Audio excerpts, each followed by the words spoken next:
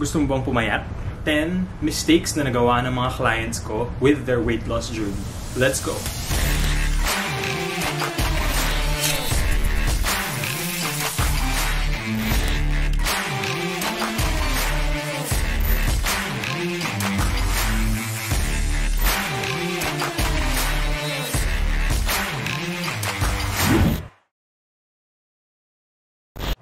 What's good YouTube? Welcome back to the channel, Jacob Alava. At kung bago kayo dito, my name is Jacob. I'm an online coach.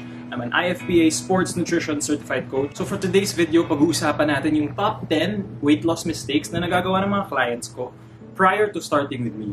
Kung napanood nyo na yung mga lumang videos ko, marami akong topics na uulitin kasi napaka-essential nun sa pagpapapayat or sa pag-lose ng weight. Itong video na to, i-share ko sa inyo yung mga experiences ng mga naging clients ko and mga na-coach ko na pumayat and yung mga mistakes na nagagawa nila noon. So, ang pinaka-common na may sinasabi sa akin ng client ko, bakit di ako pumapayat? Tama naman ginagawa ko. Okay naman kain ko. Malinis naman kain ko. Di naman masyadong marami. Nag-exercise naman ako. So, yan yung mga pinaka-common na narinig natin. And bakit walang results? So, pag-usapan natin, number 1. You are simply eating too much or masyado ka talagang maraming kinakain. Sinasabi nila sa akin lagi na, bakit ganito? Ang konti ko na nga kumain. Pero hindi ko pa rin nakukuha yung results na gusto ko. Bakit ganun? Tinatanong ko sila, do you measure your intake? Or nakikita mo ba kung gaano karami talaga kinakain mo? Hindi. So walang form of measurement. Tapos, nung kino-coach ko sila, pinakain ko sa kanila yung the same amount of food they were eating, pero pinapatrack ko. So, nung tinrack namin yung calories and macros, nakita namin na sumasobra pala siya sa calories. Akala niya, konti lang ng kinakain ko. Pero, at the end of the day, sobrang dami pala niyang kinakain beyond dun sa kailangan ng katawan niya. When you're trying to lose weight, kailangan naka-calorie deficit ka. Simple lang yun. You have to be eating below a certain calorie limit kasi yung body mo, meron siyang calorie limit. If hindi ka kumakain below that, hindi ka talaga papayat. So, nung inayos namin calories and yung intake niya, nakita namin, ito yung sumasobra. Pagka-adjust namin, pag-dire-diretso na yung naging weight loss. Number 2, being too restrictive. So, tinatanong ko yung mga clients ko. So, sige, paano yung diet mo? Anong kinakain mo? Bago sila magsimula sa akin. Tapos pinapakita nila sa akin, Jacob, di ako nag-lose ng weight. Ito naman kinakain ko. Sobrang boring ng mga kinakain niya. Steamed chicken, gulay, and walang rice. In my head, possible, papayat ka nga dyan kung naka-calorie deficit ka. Pero masusustain mo ba na puro ganun lang kinakain mo? And true enough, sabi nga nung taong yun, nagagawa lang niya mga 1 week, 2 weeks. Kung talagang matibay yung willpower, umaabot sila ng 1 month of eating boring food. Sobrang restrictive kasi. Yung problema sa pagiging restrictive, magke-crave ka ng masarap na pagkain. So once in a while, as long as pasok sa calories mo, kain ka naman ng food na na-enjoy mo. Pag masyado ka talagang restrictive and boring yung mga kinakain mo, hindi ka tatagal. Ginawa namin is, nag-add kami ng different variety of protein sources, carb sources. Binigyan ko siya ng chicken breast na may seasoning, tapos rice or fried rice. Pinasarap namin yung meals niya while still being in a calorie deficit. So yun, ang laking bagay nun, dun sa long-term progress ng client ko versus dun sa short-term restrictive dieting na ginagawa. Number 3, crash dieting. So marami akong clients, bago mag-start sa akin, sinasabi nila sa akin, nagda-diet na ako before, pero ginagawa ko yung 2 weeks or 1 month na mabilisan na diet. Yung mga mabilisang diet na yan, ang goal ng tao is to lose as much weight as possible. Kung gusto nyo talaga ng magandang results, hindi ganun kabilis ang weight loss na mangyayari sa'yo. Ang problema sa crash dieting is sobrang baba ng calorie intake na kinakain ng tao. Sobrang dami ng cravings and nilalabanan na siya ng katawan niya. Yung katawan natin, napakatalino niya.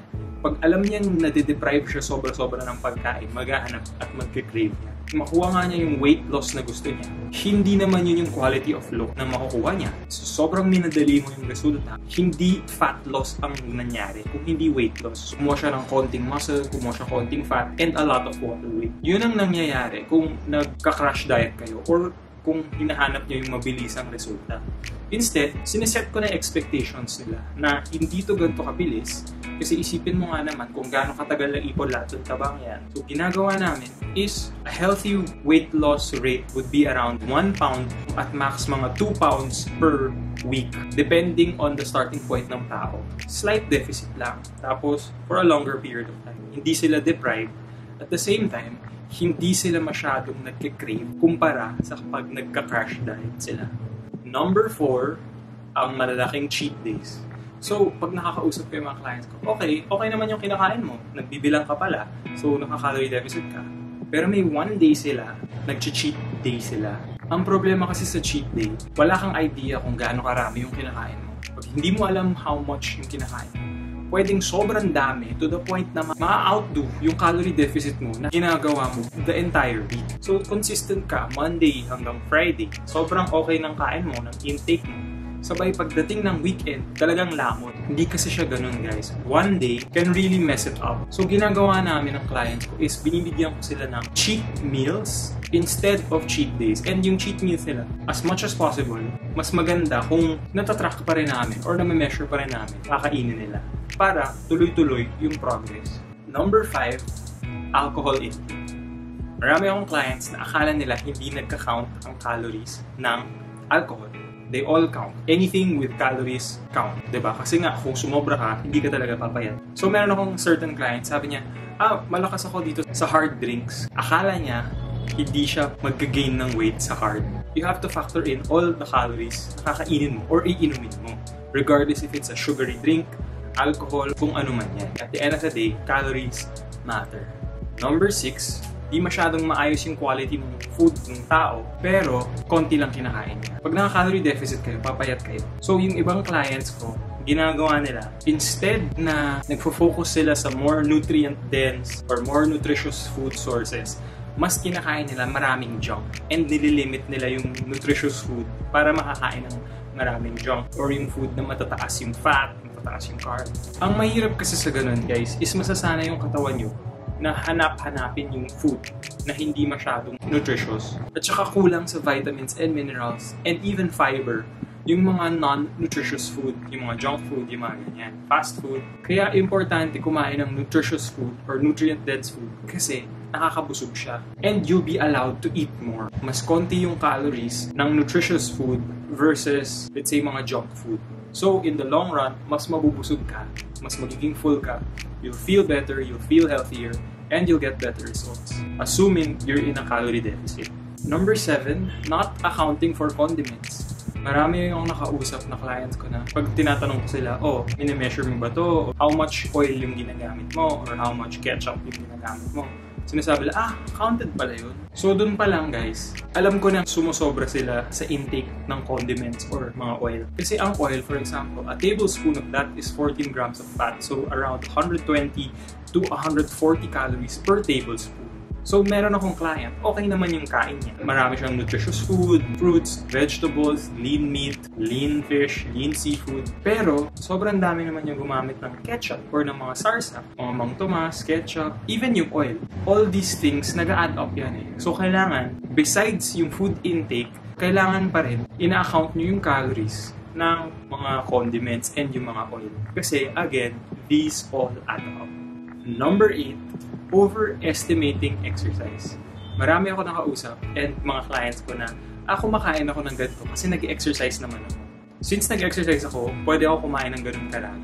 Exercise will help you be in a calorie deficit by burning more calories. Yung exercise mo, nag-burn ka ng 500 calories, pero yung kinain mo, plus 700 calories.